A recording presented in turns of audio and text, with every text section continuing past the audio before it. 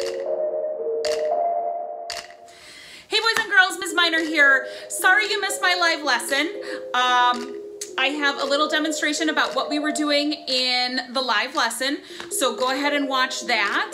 And then when you're done, make sure you take a picture and upload it to Schoology. And I hope to see you in the live lesson next week, okay?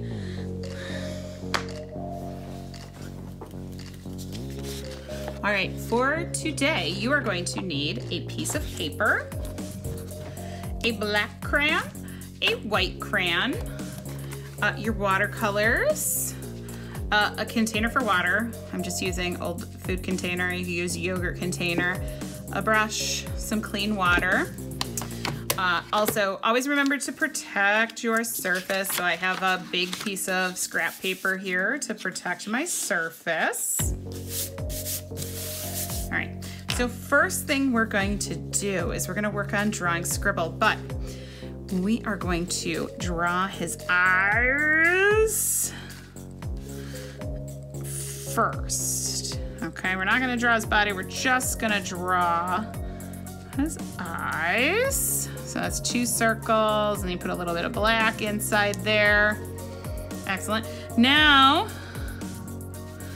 we want to draw a mouth. Okay, so I just used a little curved line. And do some curved lines on the edges. All right, we're gonna fill that in. And we wanna fill in and press really, really hard and make sure there's no white.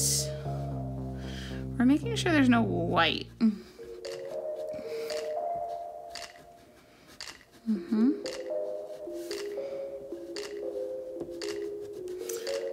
So we want to try and fill in, no white.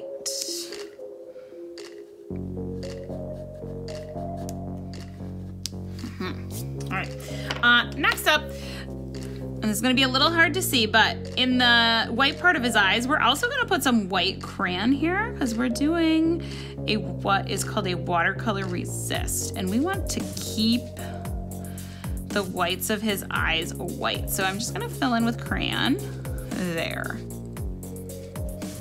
Okay, so I've got my eyes, I've got my mouth. All right, next up, we are going to start making Scribble's body. Now, you're not gonna be able to see it very easily, because remember in the book, he's invisible for a while.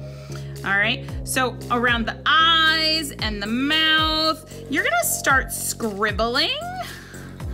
Wavy, curly, zigzag lines. You know, go up above the eyes. I know you're not gonna be able to see it, but that is okay. We are going to do a little magic trick with our watercolors. So I'm just moving that crayon. Just doing a big scribble. You can make it really tall if you want. Okay. And you want to press really quite hard with your white crayon. The harder you press, the easier it will be to see Scribble when we are done. Okay. So now that I've got a good body, and you can almost see Scribble a little bit. You want to try and figure out where to put arms for Scribble. And if it's not perfect, like, that's okay. Got my little hands there, so just 2 lines. And now the legs. I'm gonna do a straight vertical line down. And then his foot comes out. And I'm pressing really nice and hard with my black crayon. All right, so there's our start of our Invisible Scribble. So now we need our watercolor set. Now I know my set looks a little bit different than yours. But I'm gonna use this half. Now, to use the watercolors, you need to dip your brush in the water. Okay, Then you're gonna bring it over to your watercolor palette and you're just gonna kind of brush gently in there to get that watercolor started. You can pick any color you want. All right, now we're gonna bring that watercolor paint over here. So we dipped our brush in the water, then the paint. Now we're bringing it to the paper. And you can brush right over top of Scribble and check out what happens.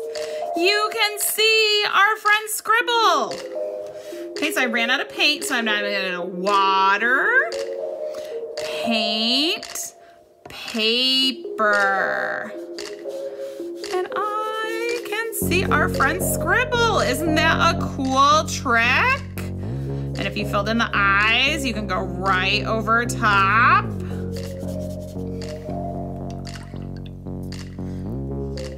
Okay, more paint.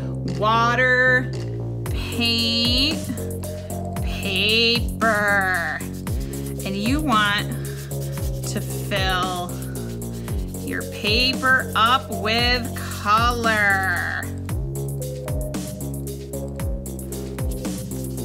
Okay, make sure you're not digging in there. It's watercolor for a reason. There should be more water than paint on your paintbrush there.